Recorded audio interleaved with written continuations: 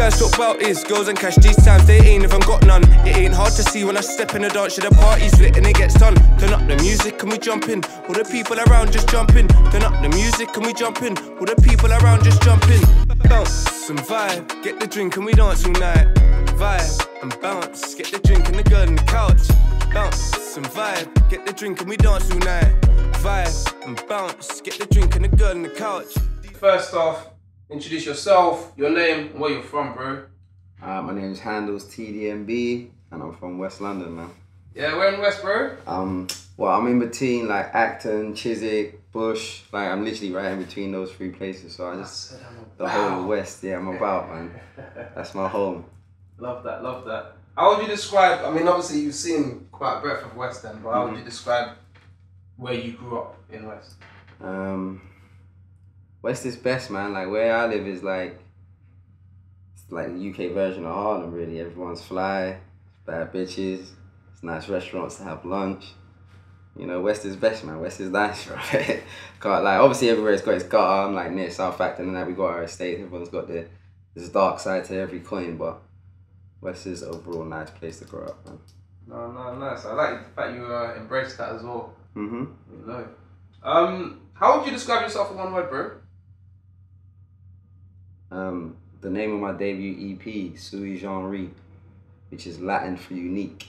Okay. Latin for of its own kind. Sick.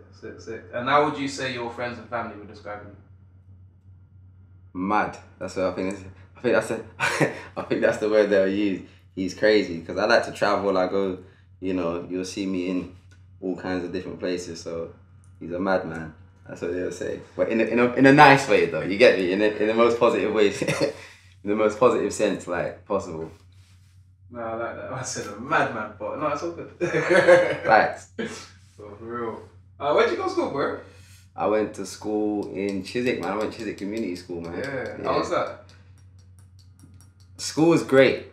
And you know what? It's like, I wish I could go back to school. I wish I could go back to school now with this mentality that I have now. But school was amazing, man. I was one of those kids at school that you would see with all different types of groups every day. I didn't really have like a set group. So one day I'll be with the girls, one day I'll be with the nerds, one day I'll be with the man there, with the football man, with the basketball man. Like, I was a floater, do you know what I mean? I was friends with everyone kind of thing. Sick. That's the best way to be, man. Yeah, full experience. Exactly. Alright, cool. What first got you into making music? Well, when I was in school, actually, for my work experience, I worked in MTV when it was in Camden. And, you know, going in there, I remember my first day, I've gone in there, church shoes, trousers, shirt, walked in and everyone's in hoodies and jeans and trainers. I was like, oh, wow, what is this? This is a workplace? Like, you know what I mean? Like, got to work with Trevor Nelson on the Lick Show, like, really got to see the industry from behind the scenes. So at that age, I didn't really know what I wanted to do. I knew I wanted to be in front of the camera, but I just didn't know what I wanted to do in front of the camera. So I was like between like presenting and doing music. And then once I kind of went to college and I was studying media in college because that kind of just put me on the media route, you know, that's when I really kind of was like following, you know, Dipset, D-Block, Styles P, 50 Cent. And then, you know, I came across Max B. And once I started listening to Max B, bro, that's when I knew I could rap because, don't get me wrong, man grew up a lot around a lot of badness and wickedness. But that just wasn't the image for me. It just, you know, like the kind of credentials that come with it, it wasn't something that I aspired to. But once I realized you could be a pimp, once I realized you can get bitches, bro, and rap, and it's cool, Max B was like, yeah, yeah, the wave began. That's when the wave began. Like, oh, I can be me and do that? Say, nah, cool. It's a rap after that. So that's kind of what made me rap, bro. And it's been a rap ever since, literally. I love that. I feel like the next question is slightly answered as well. But what would you say is the kind of music you make, like the genre? So, my genre, I like to call myself an artist. I don't even really like to put myself in a genre because I like to make all kinds of music. I'm a 90s kid, bro, so I grew up listening to everything. You know, might have a rocky kind of sounding track. I might have a housey kind of sounding track. My main genre, if I had to put myself in a box, would obviously be hip hop and R&B. But yeah, man, I'm more of like a 90s, fresh 90s hip hop and R&B kind of style. Like, you know, my last project was R&B, one before that was hip hop. So like I mix and blend. Like I just like to say, I'll say I'm a vibes artist. Yeah, I think I'm gonna make a new genre, vibes. What kind of music you make? Vibes. That's what I make. I make vibes. That's great. Vibes. Love that. Love that. Love that. And what would you say your creative process is then? So first, my creative process is first experience. Like I like to live, bro. I like to travel.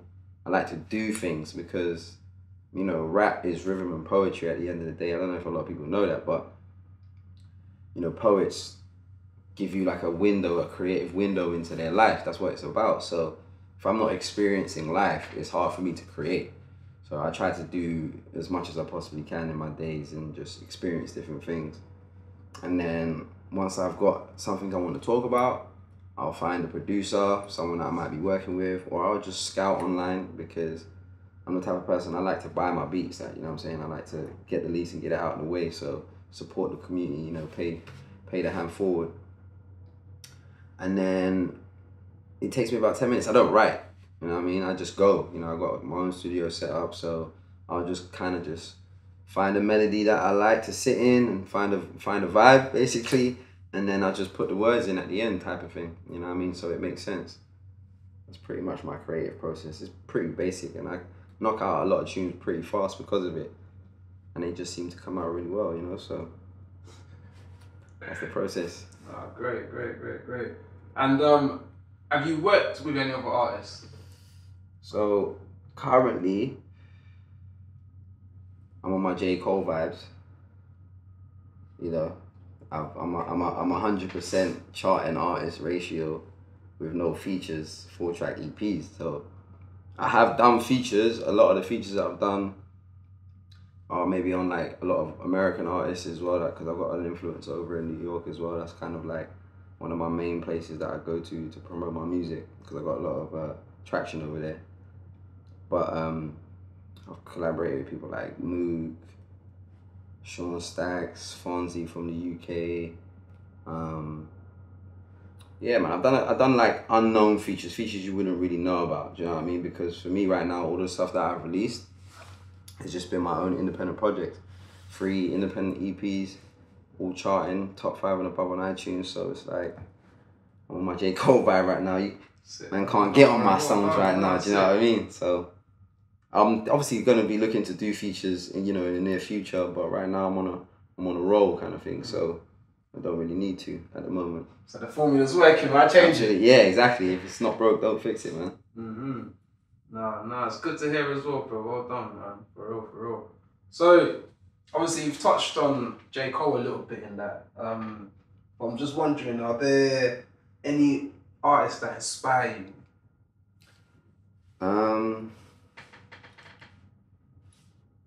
To be honest, I can't really say one particular artist inspires me. I'm kind of inspired by like the whole scene, you know what I mean? Because where I'm at in my music career now, I've had kind of my own success in a sense. So it's like now I'm more inspired by seeing how the scene develops, you know what I mean? And seeing how people are creating different sounds and creating different fan bases and just watching it unfold, you know what I mean? Like that's kind of what inspires me, like to keep doing my own thing, to add to that, you know what I mean? Versus replicate what somebody's already doing, you know what I mean? So of course there's a lot of people that inspire me. If I had to mention somebody off the top of my head that inspires me in a sense of numbers, it would probably be somebody most people wouldn't expect. KSI, bro. And the reason why I say KSI is because he's demonstrating that it's not what you're doing, it's how you're doing. Do you see what I'm saying? Because he can rap, he can do shows, he does all the other things successfully though. You see what I'm saying? And that's due to being consistent into one thing that he loved in the beginning. So that is what kind of, if I had to pick a name, if I had to do a feature with somebody, I'll say KSI, let's do a feature. Yeah, let me diss some of your YouTube ops for you in style and vibes. Bro, you're gonna see you in boxing, yeah? You you're might join this boxing team, yeah? Listen, you might see me in the ring. Might be coming out for the intro, like. Yeah. I feel like we're touching on several artists in a moment, but have you got like a top 5 artist list? So my top 5 artist list would be number 1. Coming in strong at number 1 is Michael Jackson. Jeez. Come on. That's the number 1 artist. Like, if you want to be a pimp juice artist, for real, you want to be the vibesy artist. Like, if you don't have an MJ inspiration, you're lacking, bro. Bro, like, what's a Billie Jean and stuff? What? Like, She's just on gold. What? Come fam, on, man, I have to listen to. Remember, he's Caribbean. Just play Michael Jackson's music again with a Caribbean accent and patois, and you'll understand what's really being said.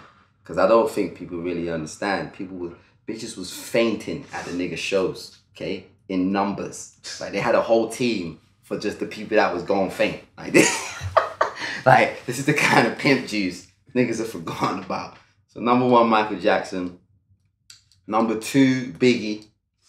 Like, you know that whole question, Tupac or Biggie?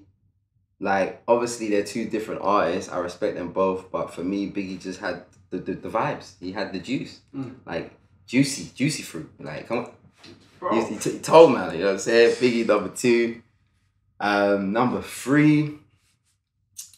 Number 3, Andre 3000.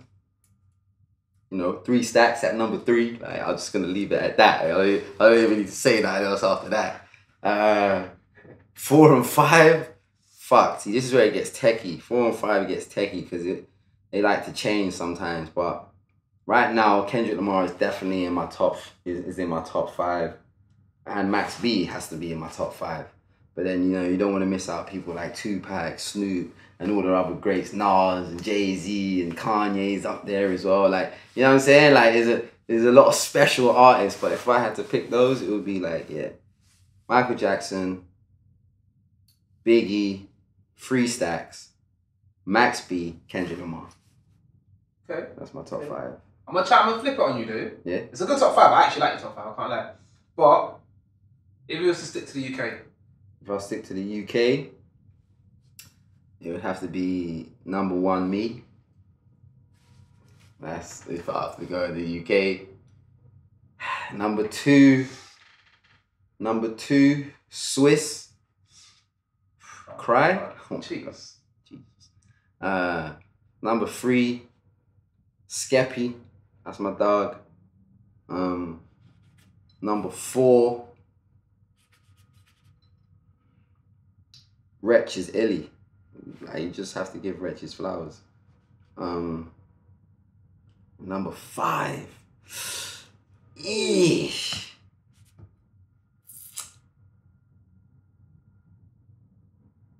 That's tough, man. I'm gonna go with, because I'm just going on personal favorites here. Of course. I'm gonna go with Giggs, man. Giggs gotta be in my top 5. He has to be. And I know, like, I feel like I've missed people, but yeah. What happened? Yeah, like, you know what I'm saying? King Cruel, like, man, like, there's bare artists in the UK that are illy. Fonzie, like, what? Nah, bro, it's crazy. El Martin is mad people. It's crazy still. But yeah, if I had to say something, that would be my top 5, yeah. Sick. Now this is a question that you can apply it to music, you can apply it to life, right? Mm-hmm. But what would you say is one of the biggest obstacles you've had to face so far?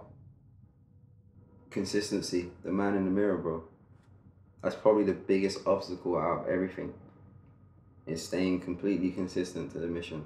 Not getting distracted by nothing. And I feel that's what everybody's working on, but it's like, that's probably the hardest thing. It's just staying consistent. Doing the same thing over and over and over again every single day with the same effort, with the same energy. That is the real fucking hurdle, fam. Because me going to the studio, when I'm in the studio, I'm going to come out with something great. When I'm performing, I'm in performing mode. I'm not even thinking about it. But keeping that energy going is what's mad hard. And I think that's where a lot of people fail at, is just staying consistent. Without seeing, you know, amazing results all the time. You know what I'm saying? Because sometimes you're going to see some big wins and sometimes it's just going to act like nothing ain't happening. But staying consistent, that's the hard part. That's the biggest obstacle for me, is staying consistent. Real, man. Some real truths in there as well. It's another obstacle that people go through. Have you ever been to prison? Nah, I've never been to prison. I've been to a cell many times. I've been arrested a few times. But I've never been to jail, nah. And I don't plan to. Not to take away anyone that's, you know, been caught up in that situation, but that's not on my path. And I try to avoid that as best as I possibly can. You know what I'm saying? Because I've been around people who have been. You know what I mean? A lot of my friends have been caught up in that, and I've learned from their mistakes. Do you know what I mean? So, but I've been in the cell. That was enough for me. Yeah.